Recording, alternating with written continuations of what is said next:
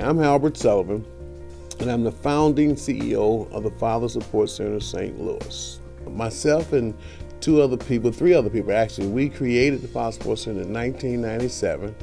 The reason that we did that was we wanted to impact outcomes for children. The main goal of the center is to impact outcomes for children. We encourage the parent to have a partnership with the schools so that the parent can be a partner in that academic achievement of that child.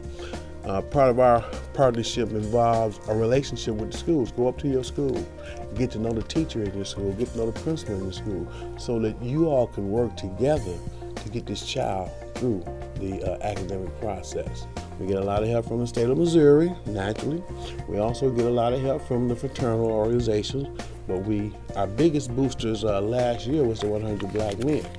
Okay, I got to take my hats off to them. They stepped up to the plate. They got right in with us. They come and do activities with our kids. They'll also take them over to the headquarters and do activities with the kids at their headquarters. So they stepped up to the plate big time. I wake up happy to come to my job every day. You know? If we as adults don't do what we need to do for our youth, where will we be in this entirety? Where will we be? The youth are always the future.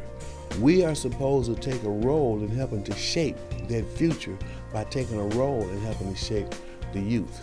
And I just really want to thank them from the bottom of my heart just for the opportunity, for the recognition, and for helping to promote the work that we do here at the agency. I want to extend my wholehearted thanks to the organization, to Bill Luster, as well as to the rest of the members of the 100. Thank you.